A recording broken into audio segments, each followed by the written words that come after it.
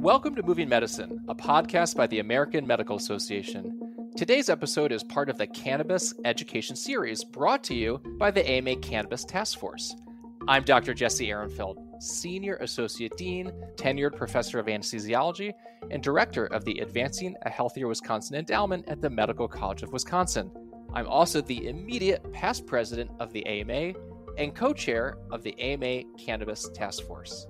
Michael, take it away. Thanks, Jesse. I'm Dr. Michael Sook, Professor and Chair of the Musculoskeletal Institute and the Department of Orthopedic Surgery at Geisinger Health System. I'm Chair of the AMA Board of Trustees and your co-chair of the AMA Cannabis Task Force. Through expert discussions and insights, this podcast series features information that can help physicians of all specialties understand cannabis and the health effects of cannabis use. The AMA forms mission-specific task forces like this one to tackle current medical issues in our nation. Make your voice heard by becoming a member today. Visit ama-assn.org/more. And now, on to the show. Joining me today to talk about cannabis and pain is Dr. Samer Narouze, board member of the American Society of Regional Anesthesia and Pain Medicine, founder of the American Interventional Headache Society, and chairman of the Center for Pain Medicine at Western Reserve Hospital. I also have Dr. Ali Zarrabi, a member of the American Academy of Hospice and Palliative Medicine, and an assistant professor in the Department of Family and Preventive Medicine at Emory University. Thank you both so much for joining me. Thank you for having me. Thank you for having us. So there seems to be growing interest related to cannabis products for pain. Can I start with Dr. Narouze? What can you tell us about the evidence for cannabis in the treatment of pain? This is a very good question. Let me start by saying that chronic pain is really very common. It affects millions of people in our country. It leads to significant disability, impaired function. So every pain patient has the right to access effective and safe pain medications to improve function and limit disability. That being said, there are many options for those patients with chronic pain. There are conserved treatments, non-pharmacological options, physical therapy, chiropractor. There's multiple groups of pharmacological medications, non-opioids and opioids in severe cases. So there is a whole spectrum of options available for those patients suffering with chronic pain. When it comes to cannabis, cannabinoids, unfortunately, the evidence is not really strong yet. We might have more evidence in the coming years. I'm expecting this. But so far, although we have really good basic science about the physiological effects of the molecules, the impact of the plant on the body, however, this did not translate to clinical research or good quality clinical research yet. We're still lacking significant advances in the clinical research. So for now, I would say in general, yes, it could be an option for chronic pain patients if they failed other conserved treatment or traditional options. Every patient is different. Every patient has a different story. The treatment should be really individualized, tailored to the patient needs and expectations and outcomes. And am I correct in thinking that, the research is still evolving? We don't have the highest quality studies, but the effect sizes are small, and that there hasn't been a clear panacea for the use of these medications in the treatment of pain. Is that a fair statement? You are correct, because it's still scheduled as class 1. It's not FDA approved yet. It's only approved in most of the states for medicinal use and other indications. So because of this Schedule 1 status, there have been shortage of good quality randomized controlled trials to give us the answer that we're looking for. Most of the data that we have are from anecdotal reports, registries, cohort of patients. There are some RCT trials, but really low quality, low patient number involved, risk of bias. We don't know exactly what the patient was on during those trials because they take the cannabis plants, they are smoking it, There is different in the smoking patterns. For example, you can have a smoke and you can have a deep inhalation. You can increase the dose by doing this behavior while smoking. So we really cannot tell for sure how much the patient was on.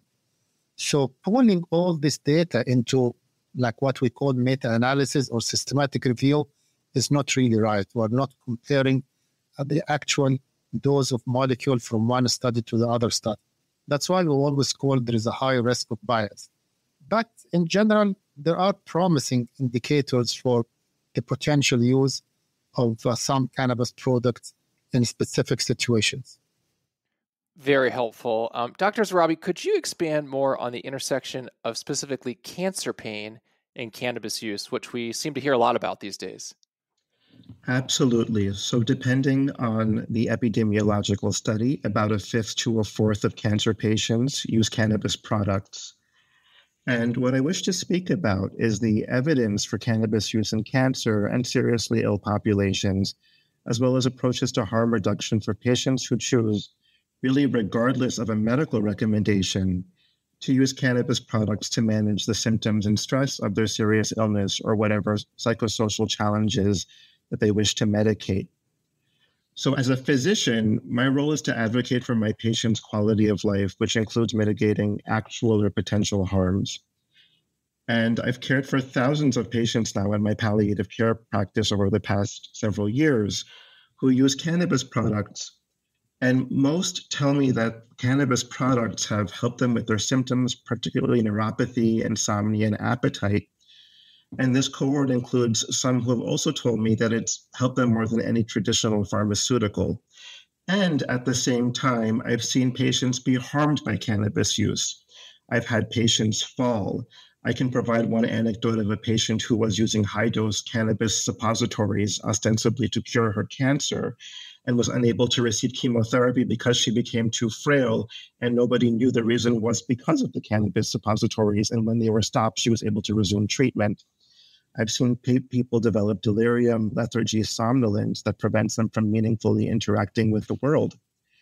And for these reasons, I think it's incumbent upon us to protect our patients by meeting them where they are regarding their use of cannabis, while also closely monitoring them for potential harms.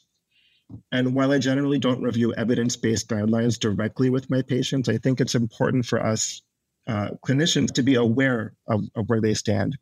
And for example, the Multinational Association of Supportive Care in Cancer recently issued guidelines based on a systematic review of randomized controlled trials and systematic reviews in cancer populations. And they recommended against the use of cannabinoids for cancer-related pain, as there's little evidence to support cannabinoids as an effective adjuvant or analgesic to cancer pain. Furthermore, a Cochrane review from 2023 reviewed 14 double-blind randomized controlled trials involving plant-derived THC products and synthetic THC products and found that they were ineffective in relieving moderate to severe opioid refractory cancer pain. And Dr. Ehrenfeld, just one last point, acknowledging this, when my patients come in and tell me that products with THC have improved, let's say, a constellation of symptoms and reduced the number of pharmaceuticals that they take, or it's reduced generally their pill burden, I won't tell them, well, you're wrong. The evidence doesn't support how you feel. And that would rupture our therapeutic relationship. And similar to what Dr. Narouze alluded to, I think there's still quite a bit of research needed to explore the impact of cannabis on pain functioning, catastrophizing, ruminating, and quality of life. What the evidence helps me with as a clinician is providing me with an orientation that really, like any medicine, that cannabis may also cause harm, and that's something that we need to watch out for. Medicine doesn't stand still, and neither do we. AMA members don't just keep up with medicine, they shape its future. Help move medicine, join the movement. Visit ama-assn.org/movingmedicine. Dr. Zarrabi, thank you so much. Really helpful perspectives, and obviously cultivating, supporting that physician-patient relationship is so critical in making sure that we can have honest conversations with our patients about how these products are or not being used is really, really important. So, Dr. Narouze, as we think about patient-centered approaches, right, in this area, what concerns do you have around adverse events related to cannabis use for pain? Yes, cannabis is not yet a mainstream pain medicine. Definitely, pediatrics, young adolescents are high risk for adverse events for THC because of the potential negative effect on brain development. So in general, we do not recommend it for younger than 18 years old, better 25 years old, and also pregnant ladies because of the potential effect on the newborn. And additionally, most of the clinical trials showed that there are significant side effects associated with the use of cannabis. And usually it depends on how to use it, how frequent, how much. So if you're smoking or vaping a lot, you might have chronic cough, COPD issues. In general, cannabis leads to impaired senses, impaired sense of time, impaired memory, lack of coordination, impaired movement. And depending on the dose, with high doses, you can get into hallucinations, delirium, or even frank psychosis. With heavy users, long-term users, almost everyday users, they might run into what we call cannabis withdrawal symptoms with the discontinuation of the product. This usually manifests as lack of sleep, insomnia, sweating, irritability, they can shiver, stomach upset, although they are not as strong as withdrawal symptoms from other substances. But we should educate our patient about the possibility of this, and our physicians as well should be aware of this. I think that's an important point worth reiterating, that there is, I think, pretty clear consensus across most medical specialties that cannabis ought to be avoided in those who are pregnant, particularly because of the risk to developing fetus. We hear all of these risks, and it's hard because we don't have a full picture of what's happening because of the limitations around the evidence regarding cannabis and its effects. But if I come back to you, Dr. Zarrabi, you made earlier comments about engaging with patients, right, and helping them help us understand what's happening. Tell us how you achieve that therapeutic alliance in your practice, and if there are any populations where you specifically see some opportunities around cannabis and pain use. Sure. So in my clinical practice, oftentimes patients will come in having already tried a cannabis product, or they've never tried one, but they've read or heard something about it. And for both groups, I generally ask, well, what have you heard that makes you interested in trying it? Often I hear that they wish to use it for pain. And among my cancer patients, many wish to try it with the hope that it could treat or cure their cancer, though there is absolutely no evidence for that. Among my patients who've tried a cannabinoid, I ask them, what did it do for them? How did it make you feel? I ask them where they obtained it. And then oftentimes there's a hesitancy. And then I remind them that I'm not law enforcement, I'm a physician, and that's why I want to know where they obtained it. And usually it's from family and friends or from a dispensary. I ask them, what kind of formulation is it? Is it a vape? Is it an oil? Is it a gummy or an edible? If patients are using oral regimens, I ask them the dose that they're taking. And I think this is really important for patients coming into any really clinical practice when they're telling a clinician that they're using cannabis. I actually ask them if they're using something from a dispensary to bring it in. I actually never touch the product or hold it in my hand because I don't want to be in possession of a Schedule I drug. So I have the patients actually show me the labeling. Oftentimes, these bottles will have a concentration, particularly milligrams in a bottle, from which you can calculate the actual concentration of a liquid or any oral agent. So if a patient is taking, say, 5 drops of a THC oil, you can actually approximate the milligram content that they're using. And then you ask, how often are you using it? How may it be helping? Is there anything that it might not be helping with or causing problems with? When we queried our own patients in our practice and published this about 1 in 5 patients reported that they had withdrawal symptoms or they worried about having withdrawal symptoms if they were to stop their use. Sometimes I offer patients a urine drug screen so we can know if their cannabinoid, particularly if it's not purchased from a dispensary, is laced with anything. And my patients are quite open to this. I ask caregivers, friends, family members to weigh in on my patients' cannabis use. What do they think cannabis is doing for them? And some anecdotes are, I've had patients say that cannabis is wonderful and it makes them feel great. However, a caregiver will say that they haven't really been engaging with anyone in their family. They're sitting at home feeling high all day and dozing off. I've had other patients living with chronic pain tell me that they're not sure cannabis is doing really anything, whereas their spouse will say that their mood is much better or they appear to be coping better with their pain. And I find data from caregivers to be very useful. Medicine doesn't stand still, and at the AMA, neither do we. AMA members are physicians like you who are shaping the future of medicine. Become a member today and join the movement. Visit ama-assn.org/movingmedicine.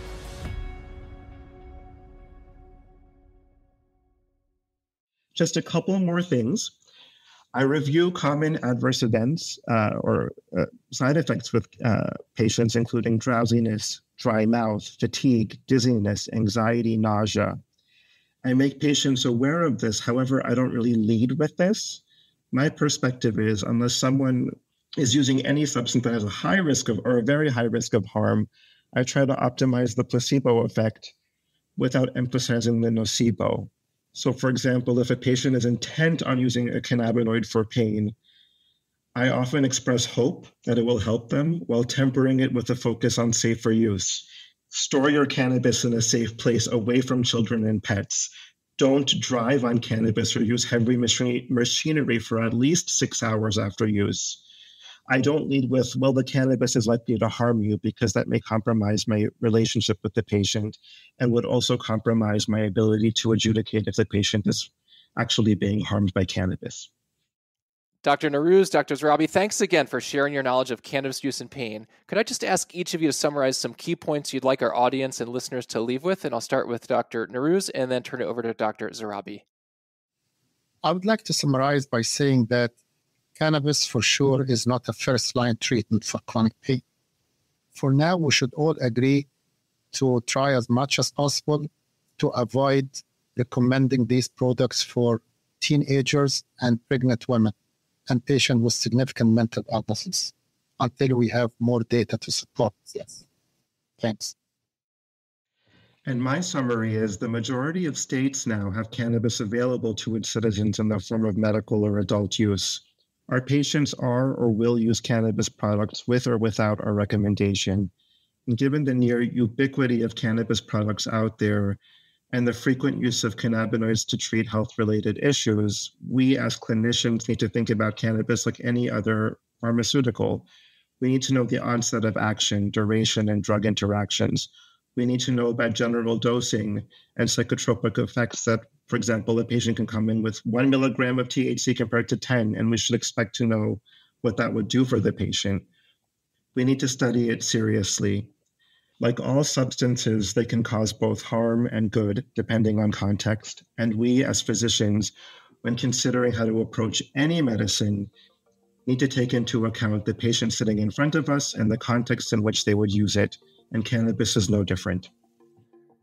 Dr. Zarrabi, Dr. Narouze, thank you so much for being a part of this important session on cannabis use and pain.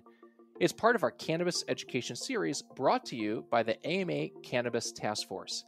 Again, I'm Jesse Ehrenfeld, immediate past president of the AMA and co-chair of the AMA Cannabis Task Force. I hope our listeners will join us for another episode in our cannabis education series. Thank you.